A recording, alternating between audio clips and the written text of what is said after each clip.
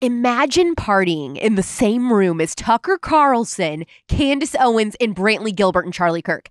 Then imagine all your friends there. And then imagine meeting new friends, and every single one of them is conservative. That is America Fest, and it's the biggest conservative event Turning Point USA has ever held. It's happening in Phoenix, Arizona from December 18th to the 21st. It's 3 days jam-packed with the biggest names in the conservative movement, and I mean the biggest. Some not even announced yet, and 2 full nights of country concerts. Go to tpusa.com/AmericaFest to get your tickets with code ALEX for 25% off.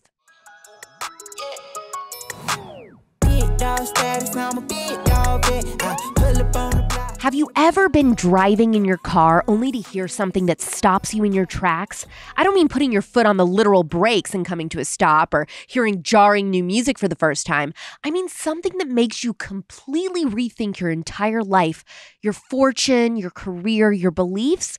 Today's guest spent decades of her life exercising her powers as a clairvoyant or psychic.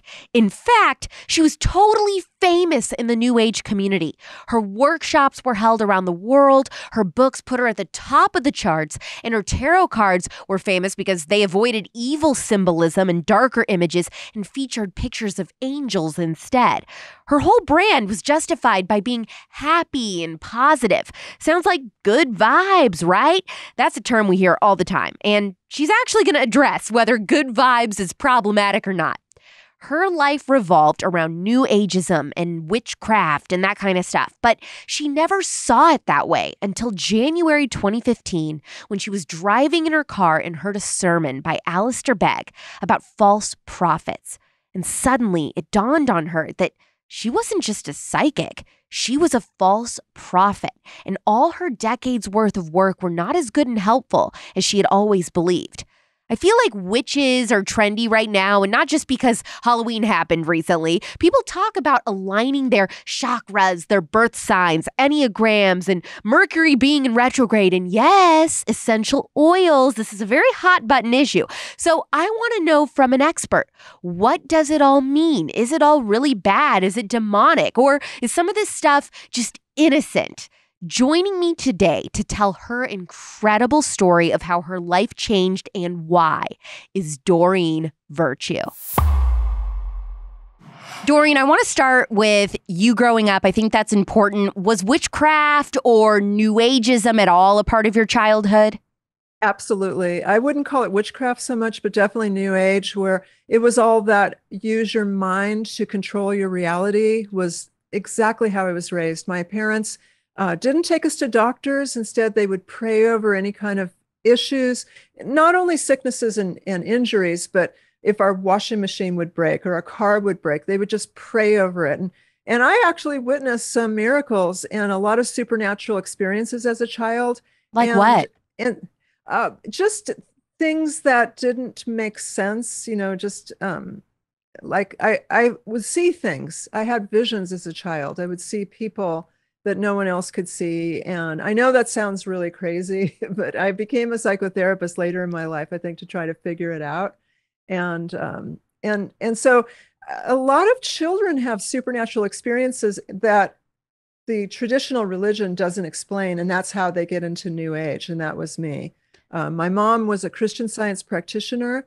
Christian Science, not to be confused with Scientology. Christian Science is an old religion based on faith healing.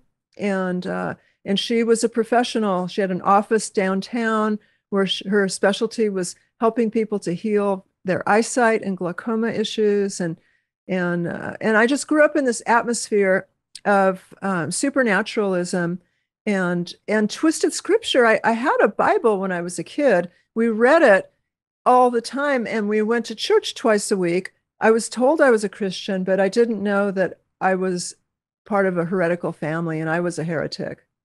Yeah, so let's talk about that, because your life was forever changed in January of 2015. Yeah. Talk about what that moment was like when you heard a pastor on the radio talking about false prophets, and what he specifically said that made you think, oh my gosh, am I a false prophet?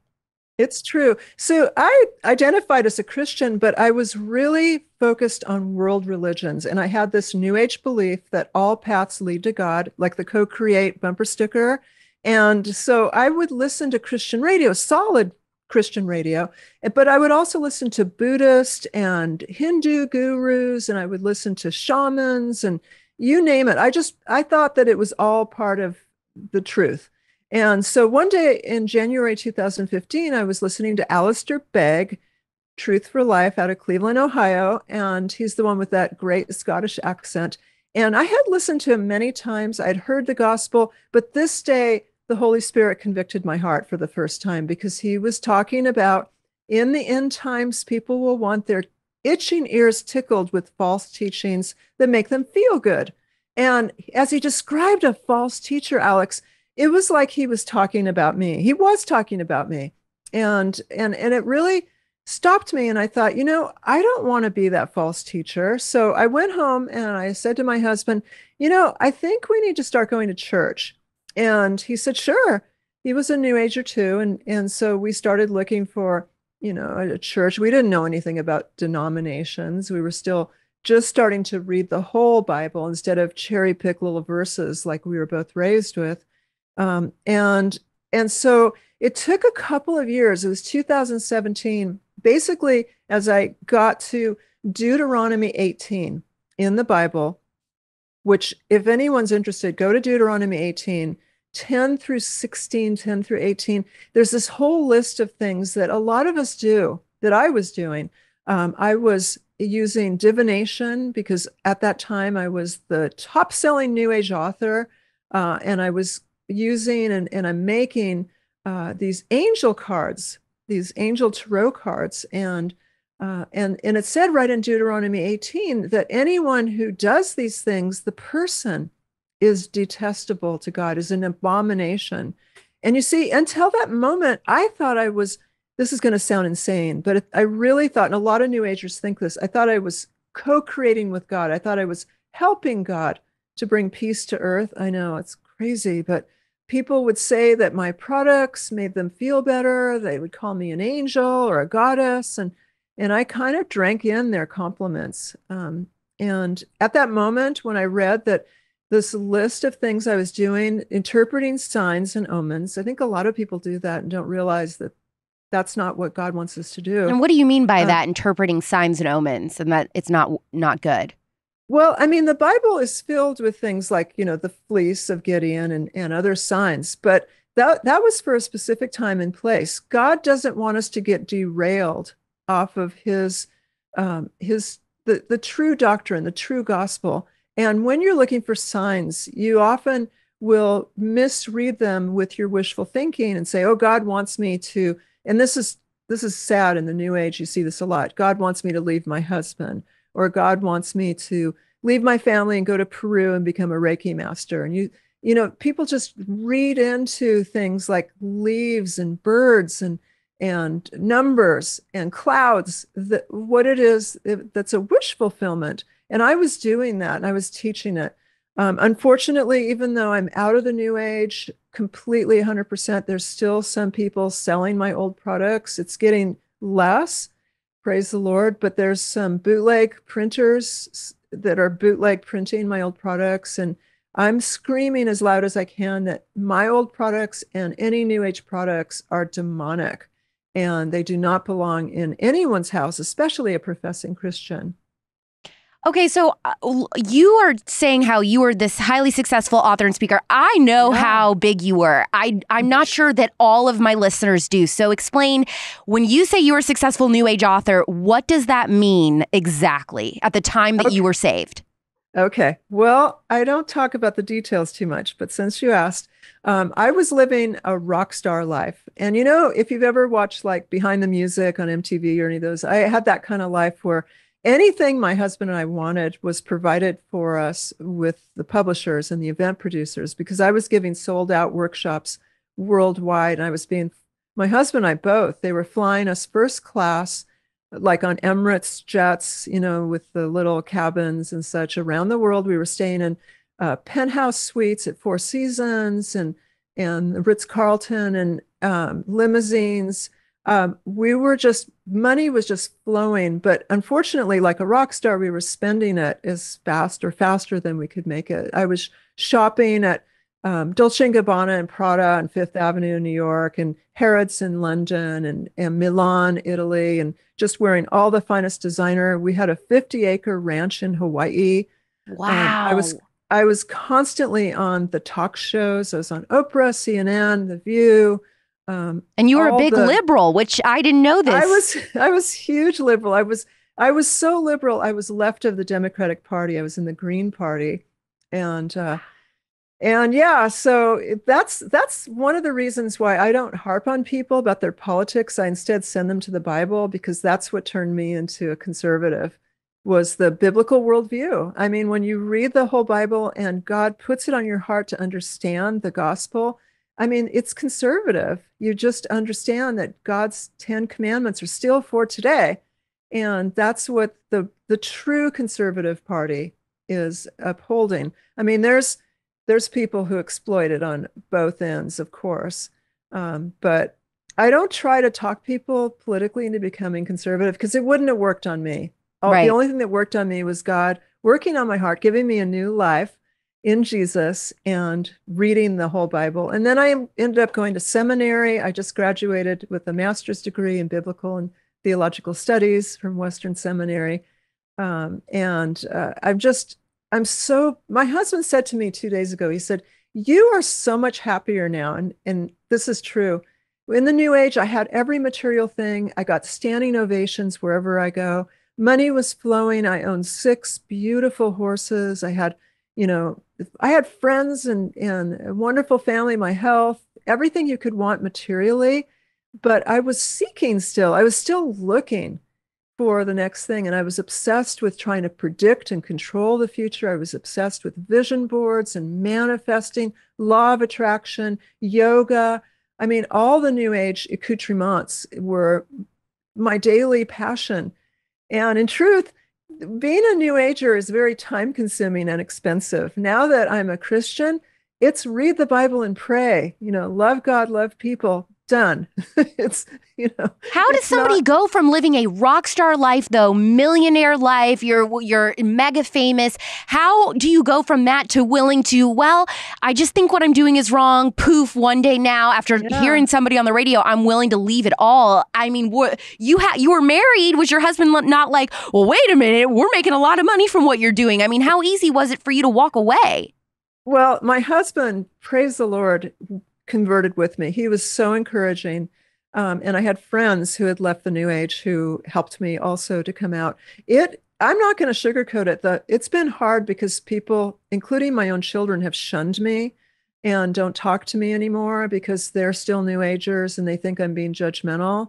They're woke and I'm not, kind of thing. So that's been heartbreaking every single day, to not have a relationship with my family that's New Age, and I've lost, who I thought were best friends. But I think a lot of cute conservatives, that's what I call the fans of my show. I think a lot of cute conservatives would relate to that. A lot of them have lost best friends and family and are always asking, what do I do? How do you move on from that?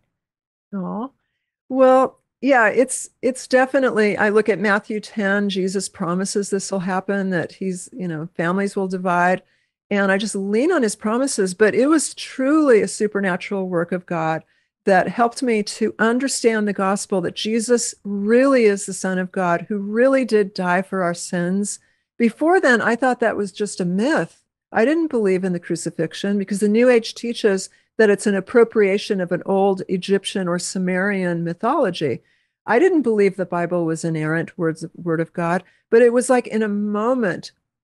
January 7th, 2017, actually, it was this moment where I just knew the Bible's real. It's really God's word, and all of it's true. And I knew that I had to get out of the New Age. I also knew people would be very angry with me, which they have been, and they are.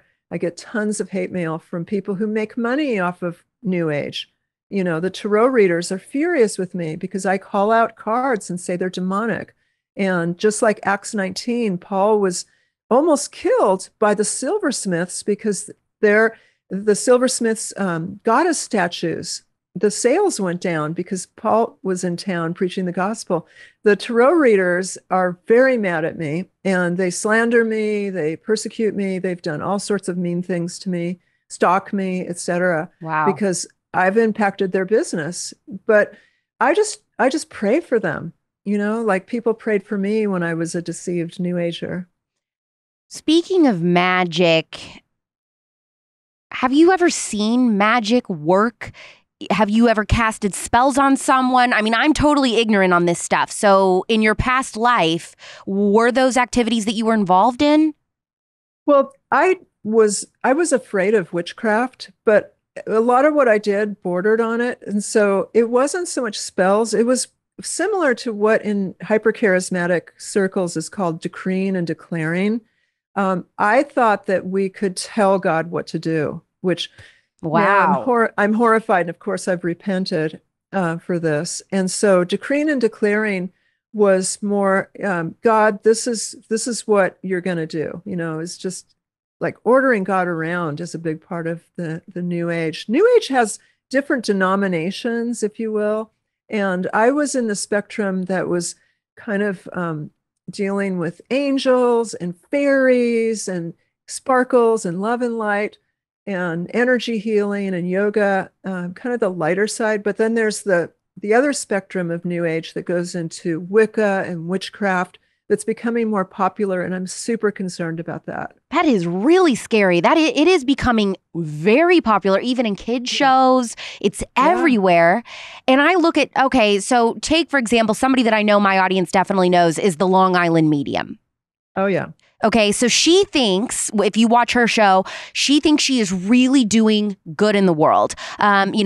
Are there some psychics who are actually tapping into something good, or do even the best intentions deal with the demonic realm no matter what? Well, that's the thing that confused me until I was saved, is that I really thought I was doing good in the world because people told me. And people would come up to me at my book signings and they'd have cross necklaces or crucifixion necklaces. And so I looked at them and I thought, well, they're Christian and they like my work, so it must be okay. Like they were validating me. And so if we look at Genesis 3, the fall of humanity, we can see that the serpent mixes in truth and lies, and he still does. So he gives enough truth to hook people in. He uses in the New Age this book that's often called the New Age Bible, called A Course in Miracles, that Marianne Williamson popularized. I used to tour with her. And in that book, it says that forgiveness is the key to salvation, or forgiveness is the key to happiness. And of course, Jesus talked about the importance of forgiveness. So that's true. Forgiveness it doesn't save us, but it's essential. It's part of loving your neighbor as yourself. But then A Course in Miracles also says that the crucifixion didn't happen, that there's no devil, that the atonement comes from yourself, that you save yourself through forgiveness. And that's the false gospel we see in the New Age. But we're told that there's such a thing as good witches and bad witches, and something like Harry Potter is good, and Dungeons and Dragons is just fun and innocent. What's the truth? Yeah. Yeah. Well, of course, that's how the devil seduced Eve in the fall. I mean, it's this belief that it's okay to violate God's commandments because maybe you don't know God's commandments because you haven't read the Bible, or because someone who you admire is saying, oh, it's okay, you can just do a little bit, God won't care, you can get away with this. A lot of the people in witchcraft that I've known over the years are people who feel out of control in their life. Maybe they've been traumatized, or they've been abused or abandoned, and they're just trying to take charge. They've tried praying. It seems like God is not answering their prayers, and so they're going to try to bypass God and be their own God. And many times they call themselves goddesses, and goddess worship is huge in the witch community. I was involved in that very heavily. And so they're trying to cast spells, and they say, well, it's your intentions. If it's for good, and you say this, quote, prayer protection, unquote, that God won't mind. But that's not true. The Bible is filled with warnings that people who are into witchcraft are an abomination, are detestable to God. And the Bible also calls it sorcery. And in the book of Revelation, it says anyone who practices sorcery will be in the lake of fire, meaning hell, and will not be able to go to heaven. So anyone involved in witchcraft needs to get on their knees and repent and know that God is in charge and he answers prayers according to his will. Sometimes he says yes, sometimes he says maybe, sometimes he says wait, sometimes he says no, I've got something better. And when we learn to trust instead of turning to try to control and manipulate and manifest ourselves, our lives actually go a lot better. We become a lot more peaceful. We learn to lean on God and to trust God. I cannot tell you how many times when I have brought up that witches are real, friends of mine that are like, Alex, that's not a real thing. There's no such thing as real witches. Yeah, there is. And witchcraft's real. I mean, if you look at the book of Exodus and the sorcerers in Pharaoh's court, they really were mimicking some of God's miracles that were coming through Moses and Aaron. And in the same way, the devil can counterfeit what God does. The devil is not creative. He doesn't create, but he counterfeits. And so he can seem to really heal people. And that's what happened to me in Christian Science growing up. And later in life, I got into energy healing and Reiki and shamanism. It seems to work. My cards seem to help people. The Enneagram seems to help people, which is a new age tool. Yes, I want to get into that too. Yoga seems to help people. And so people will point to the effects. They'll go, look, this is helping me. It's helping others. So it must be from God. Doesn't work that way. So there are obvious signs, I think, that, like Ouija boards and things like that, that are obviously darker spiritually. People are pretty quick and eager to call those out. But something like yoga, people would be like, okay, Doreen, what do you know? Like, yoga is nothing. It's exercising. How in the world could you possibly say that yoga is demonic? Yeah, I understand. If I was listening to this 10 years ago, I would have said the same thing. But I practiced yoga for 20 years in the New Age, basically daily. My best friend in the New Age was a yoga teacher who owned a yoga studio. So I was all in, and I was doing headstands and all the ashtangas and all of the different asanas. So when I really delved into the theology of yoga, I was shocked, because there's some people who call it holy yoga or Christian yoga. I actually have a video on my YouTube channel of an ex-holy yoga teacher who was convinced as long as you use scripture or hymns while you're doing yoga, it's okay, and it's just stretching. Well, let me just tell you about one yoga pose. There's this series called the sun salutations that almost every yoga practice involves. And there's this 3 poses called the warrior 1, 2, and 3, where your arms are straight out and you do a triangle pose. And the warrior in Sanskrit, which is the ancient Eastern language that is based on the yoga's Hinduism, the warrior Sanskrit name is Virabhadrasana.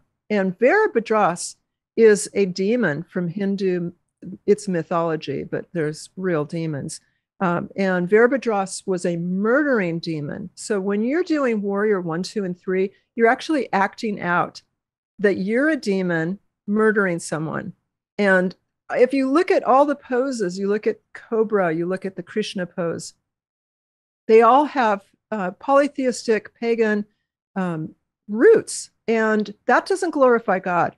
It's not just stretching, putting your arms out so taut and precisely. That's not natural stretching. That is, it's glorifying the 300 million Hindu deities that each of the poses is, they're designed. If you look at the Vedas, the Bible of the Hindu world, it's in the Vedas. It says right there that each yoga pose is glorifying one of their gods, goddesses, or demons.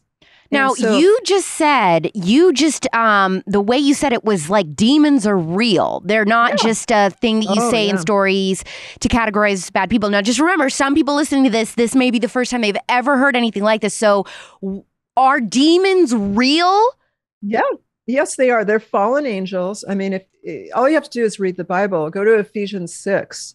Paul says that the war that we're going through is not flesh and blood. It's not people, but there's powers and rulers and authorities, which is demons, fallen angels, behind all of the bickering and wars that are going on in the world. Demons are controlling people who have turned away from Christ. And it's one of the reasons you see the absolute shocking behaviors going on.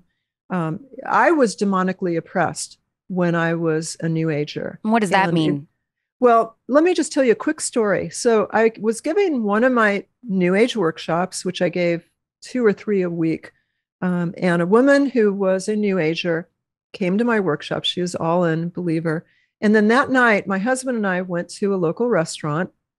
This woman came to the restaurant and we had a very pleasant conversation, but God revealed to her as she looked at me that I was controlled by demons. There was just something she saw in my eyes or mannerism, and she right then and there converted from New Ageism to Christianity, and she started praying for me. And later we met up as sisters in Christ. Wow. We've both been delivered. But demons are puppet masters that control people who are trying to bypass God's will and commandments. Are you really interacting when somebody is doing witchcraft and stuff? How do they get their powers? Are they speaking to demons? I mean, how does that work? Yeah, well, a lot of witchcraft instruction involves invoking spirits, goddesses, so-called archangels that are really demons in disguise, invoking elements and elementals. And so, yeah, you're giving permission to the demonic world that you want help. And it's real. The spells work. They have definite effects. People get very hungry for the power it gives them. It's intoxicating. Is that what's happening with mediums and psychics? Were you a psychic? Could you really communicate with the dead? I mean, how does that work? Well, I thought I was communicating with the dead because one of the reasons I was so successful was my readings were so accurate. I'm not bragging. That's the truth. I would stand in an auditorium of people. I couldn't see anyone, and I would get names of dead people, including in foreign languages. I would be told how that person died, what breed of dog they used to have, what job they have. I mean, details. And a lot of psychics are the same. I was touring with very famous psychics, James von Prague, Gordon Smith, Sylvia Brown. I mean, a lot of the real fame, John Edward. I was touring with them, and we were all just giving details. And it convinced us that this was real. It convinced the audience it was real. But was it though? Yeah, it was real, but it was not coming from the dead people. Teresa Caputo is not talking to Aunt Edna. She's talking to demons who know enough to give her information that she's really getting as either visions or knowingness or feelings or thoughts that she gives to her client. And the client says, you couldn't have known that, so this must be real. It's a shell game. It's a con game that the demons do to addict people to psychics. Let's talk about the Enneagram and personality tests, because you brought that up. And I am somebody personally, I love personality tests, but I have heard that the Enneagram in particular, I haven't gotten involved with that because I heard it's part of the occult or has occult ties. That is definitely, that's another, I mean, a lot of the things that you're going to call out and say, these are dark, these are demonic, you shouldn't do them. People are going to be very offended by. Personality tests are going to be one of those. So why do you think certain personality tests are evil?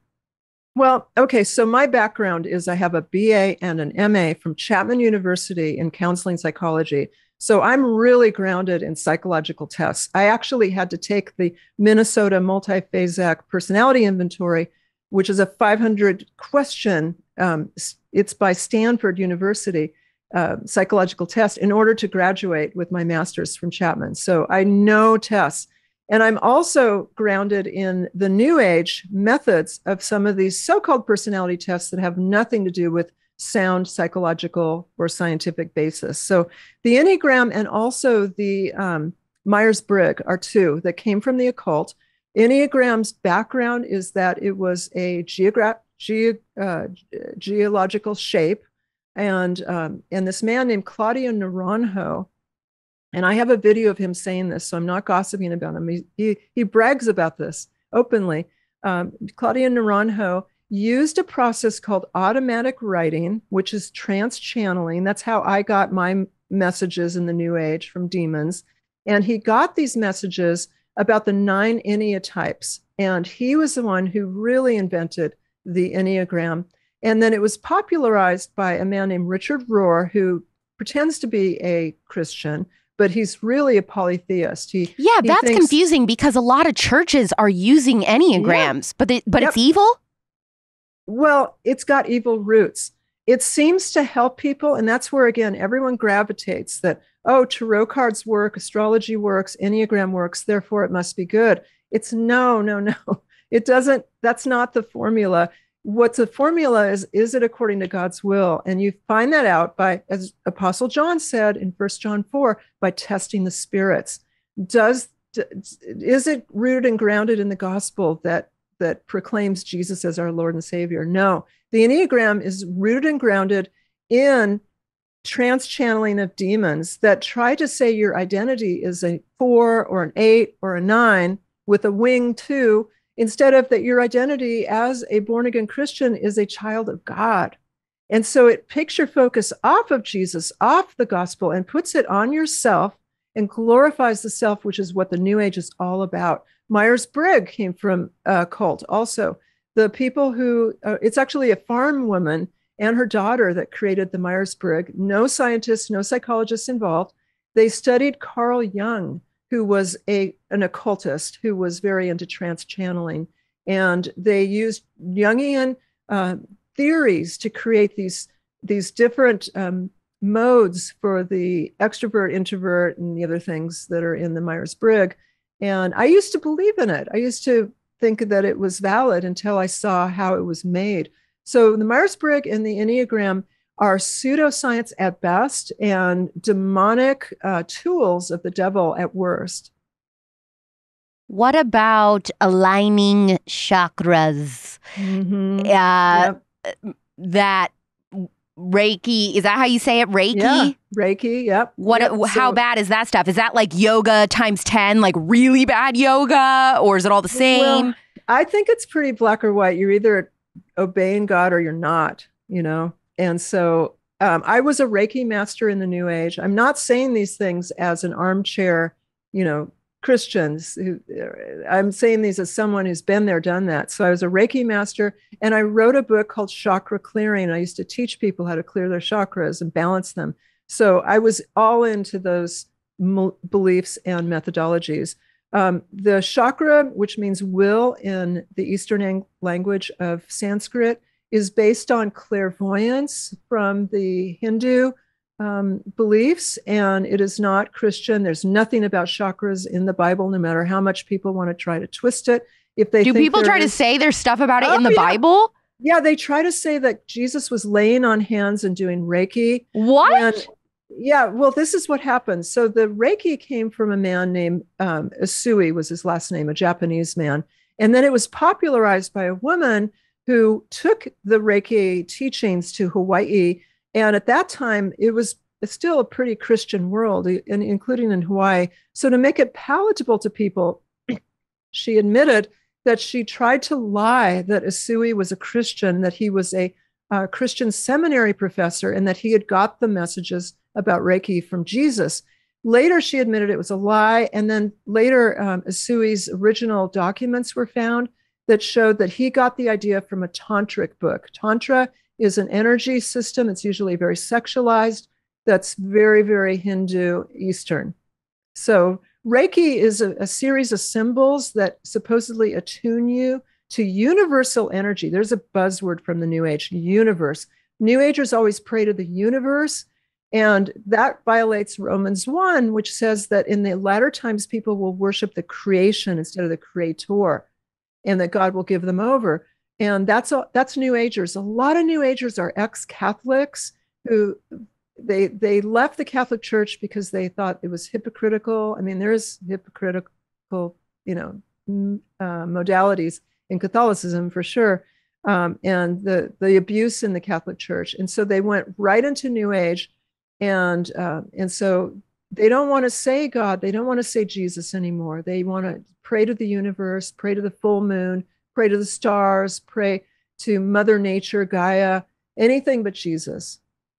When you talk about worshiping the God of self, is this whole self-love movement that we've seen become mega popular in culture and in pop culture concerning to you? Is it possible that you think to ever love yourself? I talked about this on my show, my pop culture show, Poplitics, very recently.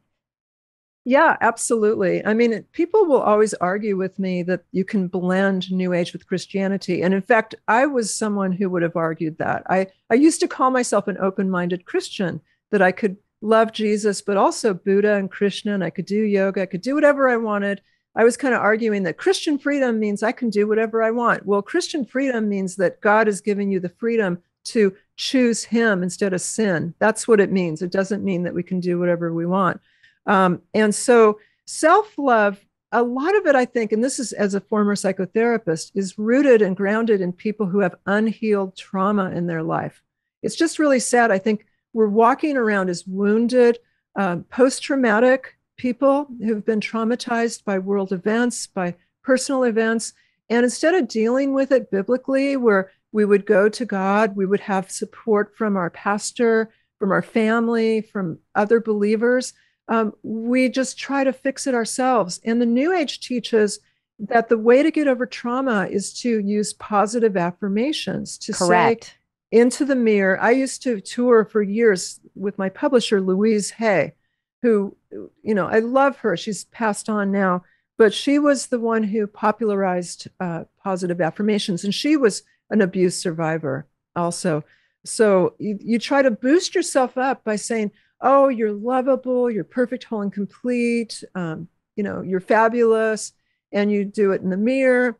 And it might make you feel better for a moment, like a piece of candy would give you energy for a moment, but then there's a crash because it's not doing the true work that only Jesus can do on our heart when he gives us a new life and a new heart.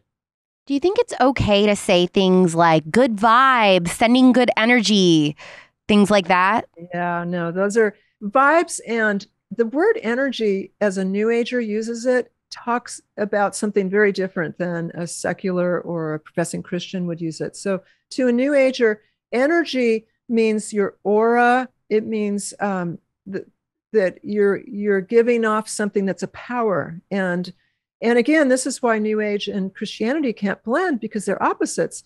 Our purpose, the Bible tells us, is to glorify God and to enjoy him. That's our purpose, glorify God, give all glory to God. Where the New Age says we're to glorify ourselves. You can't have both. They just don't mesh at all. I want to talk about problems in today's churches in America. You have been somebody that I love following on social media because you are not afraid. You are so fearless. You are bold in calling out other false teachers because you felt like you were one and you are not afraid to call out other people. And you know a lot about churches like Bethel, for example, and Hillsong and Elevation. And this is where it's about to get spicy. But I really want to hear what you have to say. I know for a fact that I have so many followers who love going to Bethel, who love their local Hillsong church, who love listening to Stephen Furtick from Elevation. Please explain what you have found out about these pastors and why you believe that they are also false prophets. Absolutely. The reason I'm so bold and warning people is because I was there after I was saved. I didn't know. So I was following Joyce Meyer, Beth Moore. My husband and I were so into Hillsong music that we traveled to Sydney, Australia, and went to a Hillsong church there. And so the music seduced us. But as we read the Bible more, we started to see the big discrepancy. Bethel Church looks like a mind, body, spirit festival. It's very New Age. It uses a lot of the same elements that I was using when I was on stage and gimmicks. They're putting glitter through the air conditioned system and calling it the glory cloud. What? And that's just blasphemy. Yeah, you can see videos of that on YouTube. And they're pretending to raise people from the dead and heal people. Now, what do you mean about that? You gotta go back here. What do you mean they're raising people from the dead? Are they actually, or they're pretending to? Well, they don't have any documentation, but they've had there's a man who's a part of their church and I don't remember his title, but it's something along the lines of dead raising person. And he claims to have raised 500 people. And, you know, these are videos, these are Bethel TV videos. And I've got them on my YouTube channel. And yet there's no paperwork. There's nothing. It would be great if it worked. I mean, I would be applauding if he could raise some people I know from the dead. But the Bible talks about raising from the dead, that Jesus did it, of course, and God did it in the Old Testament. And then we see some of the apostles, but that was before the early church. You know, the early church was the end of the apostolic era, and these churches elevate the men who run the churches and call themselves apostles, and their word is final. You're supposed to follow these apostles and not question them, and you're supposed to give money in exchange for promised blessings. When we went to Hillsong, we were told that the worst thing that could happen to a person is not have a swimming pool. And if you just text this certain number to give money to Hillsong, you too could have a swimming pool. I mean, all kinds of things. In terms of Stephen Furtick, now he's an interesting one because he's more subtle. The Bethel and Hillsong is so easy to spot the false heresy. What you want to look with Stephen Furtick is you can actually take a piece of paper or use your notepad on your phone. How many times does he talk about himself versus how many times does he talk about Jesus or quote the Bible? And you're going to have a real lopsided list where he talks about himself 80, 90, maybe 99% of the time. And then Jesus is kind of this afterthought, only to support the stories he's told about himself. So he's the king of self-glorification. Wow. Okay. And what is this term grave soaking that I've heard Bethel use? Yeah. So Bethel is loosely associated with this family that's in Australia that uses tarot cards. Well, they say they're not tarot cards, but they are to have people have Jesus encounters, which is so dangerous because they will meet the false Jesus. They'll meet the prophesied false Jesus, who's really a demon. It's who I was following in the New Age. If you'd asked me in the New Age, Alex, I would have said, "Oh yeah, I love Jesus. He's my spirit guide right by my shoulder here." And so that's Bethel, is leading you to the false Jesus. So I've genuinely never heard of that. So what do you mean by there's a false demon Jesus? Well, Jesus himself said in the end times there will be many calling themselves Christ, and don't follow them. And so in the New Age, there's this, it's like a spirit guide, if you will. They call Jesus an ascended master. And he's this ascended master that almost all New Agers follow, is not the biblical Jesus. He's this anything goes, easygoing, like a teddy bear, hippie sort, who says, "Oh, you know, as long as you're happy and positive, you can do what you want." And a lot of people think they're following Jesus, but in the end times, as it says in the Bible, they'll go to the real Jesus after they die, and they'll say, "Lord, Lord, did we not prophesy in your name? Did we not heal in your name?" And he's going to say, "Away from you, you worker of iniquity, I never knew you," because they weren't following the real Jesus. They were following this demon that pretends to be Jesus. It's really dangerous. In terms of grave soaking, if we could circle back to that, Bethel and a lot of the hypercharismatic churches talk about the anointing to prop up these so-called apostles. And they say the reason that the apostles can't be questioned and must be obeyed is because they're anointed. Well, anointing is something that was done in biblical times by God. You know, King Saul was anointed by the prophet Samuel, by God's decree.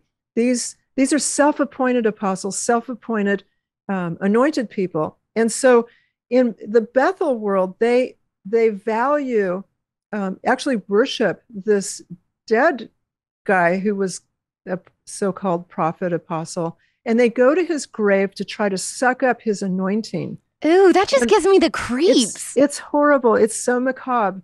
And then if you watch a Bethel sermon, you'll see people have got their coats on the stage. They've thrown their coats, and they're supposedly soaking up the anointing of whoever's speaking. That's called a mantle, which means coat. And they've just twisted the Bible to think that you can absorb someone's apostle anointing with your coat on the stage. I mean, just nutty things like that. So let's just say somebody says, okay, Doreen, I'm with you. The sermons from Hillsong, etc., are real weird. They're dangerous. I don't agree with them. However, I love the music. You talked about how you and your husband love the music of Hillsong. And, if I'm listening to the music, but I'm using it and I know my intentions are good, I am truly worshiping the Lord when I listen. Why is that bad?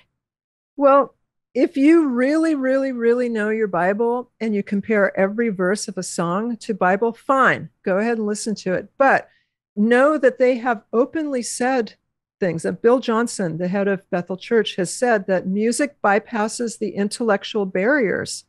And they use these music from Elevation, Hillsong, and Bethel as marketing fishing poles to draw people in to their false gospel churches. So you better be really astute on your Bible, or it's dangerous to listen to the words of their song. They paint Jesus in romantic terms, reckless love, that's so blasphemous. And these songs have earworms. They've got catchy hooks, but you're going to be repeating lyrics to yourself that are not biblical. And that's just really dangerous. There's some beautiful, solid hymns you can listen to as an alternative. I love listening to the kind of old classic hymns as I'm driving, and they've been kind of imagined by modern artists like Sovereign Grace and scripture lullabies and such. So they've got more of a catchy beat and such, but they're grounded in scripture, and we have to be really careful to make sure that we stay on that narrow path. What about somebody like Joel Osteen? Oh boy. Yeah. Joel Osteen openly says that he's not going to tell anyone to repent or that they're a sinner, because that's just not what he does. But that's the Bible. The Bible says that to be saved, you must repent. Repent is metanoia in Greek. It means to change your mind. It means to walk away from your sinful lifestyle. All Christians sin. We're all sinners. Romans 3:23 says that. But Joel Osteen openly teaches motivational speaking. He's a motivational speaker. He's a prosperity speaker.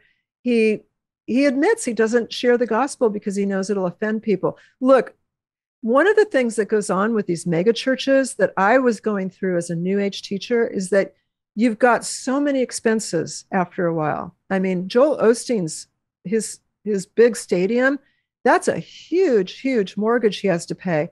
And he depends on having people in the seats giving him lots of money to make that mortgage payment. If he sat there and said the gospel every week, it would take a while before the people who don't want to hear that left and the new people who do want to hear solid came in.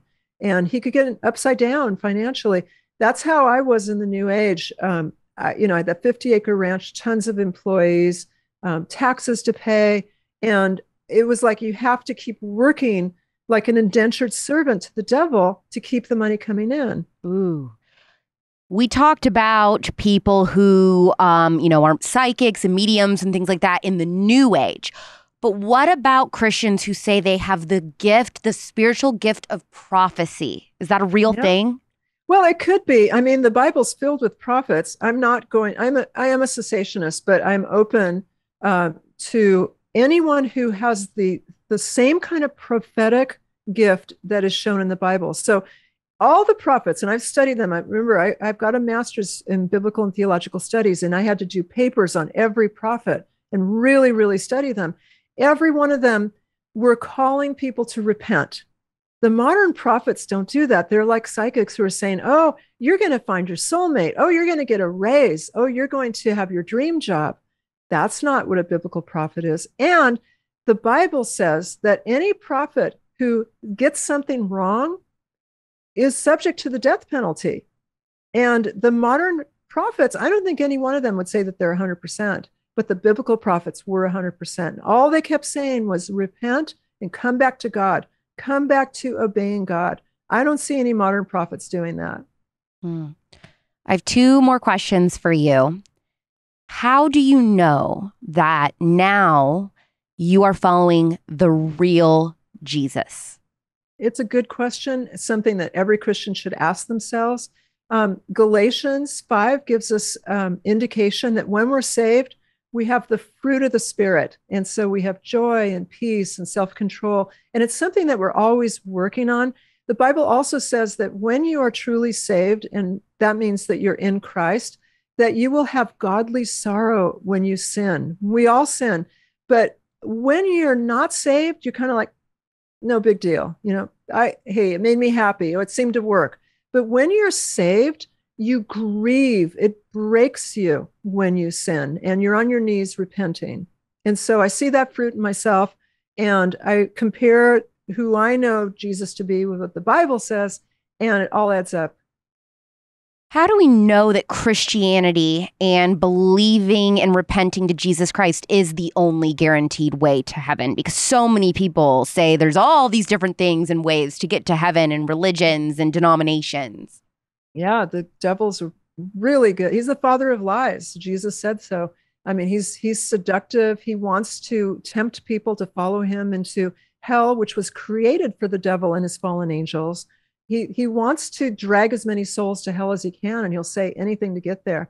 But when you really trust Jesus and his words in God's infallible, inerrant scripture, and he says in John 14:6, I am the way, I am the truth, I am the life, and no one gets to the Father except through me. And he talks more about hell than anyone else in the Bible. I mean, you either believe Jesus or you don't. I believe Jesus.